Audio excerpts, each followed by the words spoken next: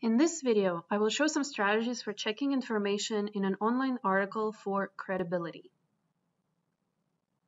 Misinformation grows when a source of information, say a research study, is presented in the media in incomplete form or with a misplaced focus.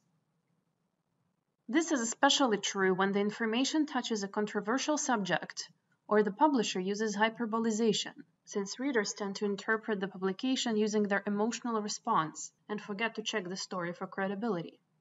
Sharing an emotional interpretation of the story on social media perpetuates misinformation. Let's look at an example. Recently, a friend of mine posted a frustrated post on social media, saying that joggers are contaminating the community by splashing coronavirus around with their shoes. My friend was very upset about this. Their post referred to an article from iflscience.com titled SARS-CoV-2 can be transmitted via shoes and spread up to 13 feet in the air. I decided to investigate this article to find whether my friend is correct about the shoes of joggers. The first sign that raised my suspicion is the title. Even though this headline does not sound sensational and is simply a statement of fact, there is too little information in the title about how this fact was confirmed. Usually, media at least will add a figure of authority in the title to demonstrate credibility.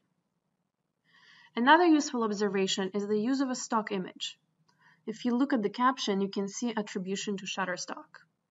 This image fits the general topic of the article, but the blurred out photo of a crowded hospital in times of pandemic seems like it is used not for providing information, but rather as an appeal to readers' anxiety.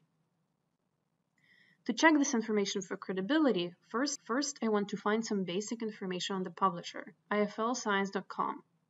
Is this a credible source? Who are the people behind this website? I Googled the name of the website and Wikipedia, and it leads me to this person, Elise Andrew. Wikipedia says that she's a blogger, a founder of the Facebook group that popularizes bizarre scientific facts. Later, she became one of the founders of the iflscience.com. I note that this person has received several awards and was a public speaker in relation to science communication, so they might be an authority. Further, in the section Plagiarism and Other Criticism, I noticed that the iflscience.com has been criticized in the past for misattribution of content and publishing misleading facts. While I will not make this information the only reason to not trust the article about shoes, it definitely makes me much more suspicious. Next, I decide to investigate the details of the story and attempt to find the original source of the information on shoes. Was my friend right about contamination of joggers' shoes? The first paragraph reads, "New evidence suggests that the novel coronavirus can be distributed up to 4 meters in the air from infected individuals and be transported by way of shoes, prompting healthcare experts to release new recommendations." So here, no information about who these healthcare experts are or what they recommend specifically so far. Here I find a reference to a report with a link to a credible source about COVID-19, Center for Disease Control and Prevention. I will check it out, but first I need to make sure I understand what this article claims exactly. Here we can see that the study was conducted in an intensive care unit at a specific hospital in Wuhan. Therefore, the study is not about shoes worn outside on the street by regular people, as someone might interpret the headline. The contamination was found specifically on shoes of medical staff in the ICU units treating severe cases of COVID-19. If I click on the provided reference, I can examine the report further. First, let's notice that this is not the final report, but an early release article, so it is a preliminary report.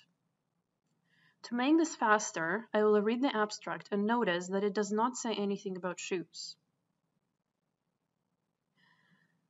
Then I search for the word shoes and find that it was mentioned only twice. This short passage shows that shoes of medical staff working in the ICU unit treating severe cases of the disease might be contaminated. And the recommendation is to disinfect shoe soles before walking out of wards containing COVID-19 patients. Taking in consideration this quick research, we can conclude that the article by IFLScience.com used hyperbolization, which resulted in misleading information.